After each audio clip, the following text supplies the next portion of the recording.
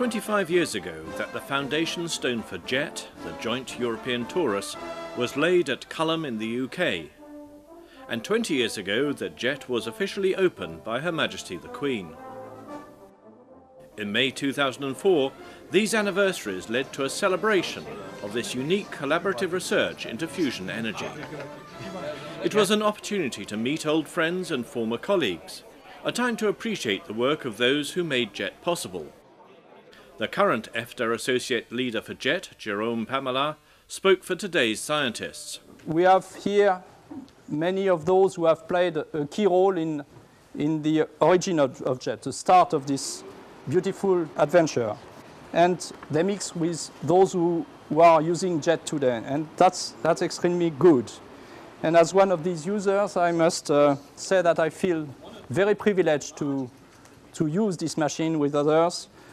And on behalf of all users of today, we have to pay tribute. I want to pay tribute to the founding fathers of JET. EFTA JET can be seen as more than a triumph for scientific research. It provides a fine example of what can be achieved through cooperation between European countries. Philippe Bousquin, EU Commissioner for Research, recalled how JET was designed and built both on time and on budget. En accord avec le calendrier et le budget approuvé. This considerable achievement has not gone unnoticed by today's governments, and current Director at Culham, Sir Chris Llewellyn-Smith, read out a letter from UK Prime Minister Tony Blair. This is Tony Blair's message. It gives me great pleasure to send my congratulations to this celebration of the major achievements of JET. The UK is proud to host such an important European facility alongside its own fusion research programme at Culham. JET has shown what can be achieved through European cooperation. The sum is greater than the parts. The seeds for JET were sown as long ago as the 1958 Atoms for Peace conference held in Geneva.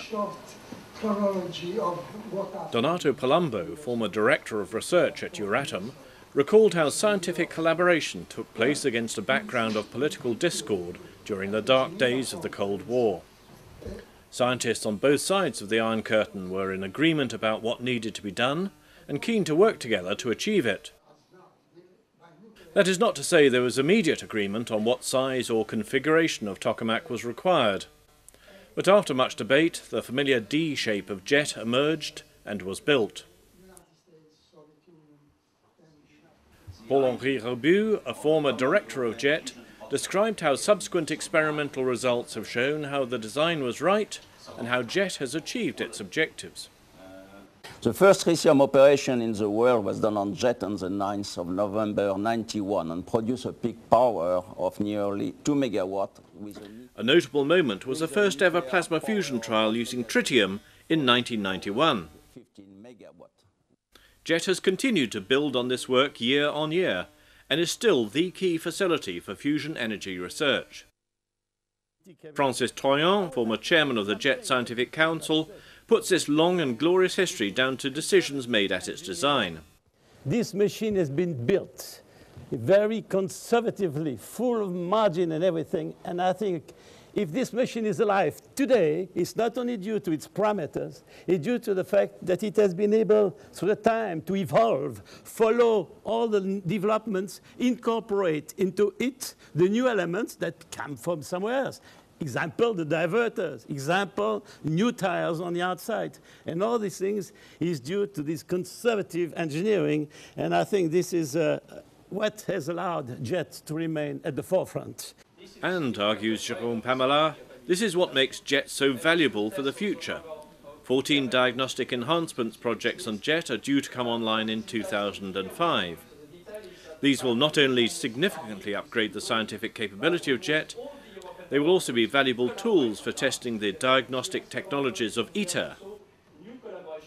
And JET's usefulness will not come to an end when ITER construction begins, says Frank Briscoe, UK AEA Culham Operations Director. From a technical point of view, we believe that JET could be run for another decade or more during the whole period of ITER construction. On this optimistic note, the JET scientists, past and present, along with their guests, went on to enjoy a barbecue, further discussion of past triumphs, and most of all, their hopes for even greater achievements for the future.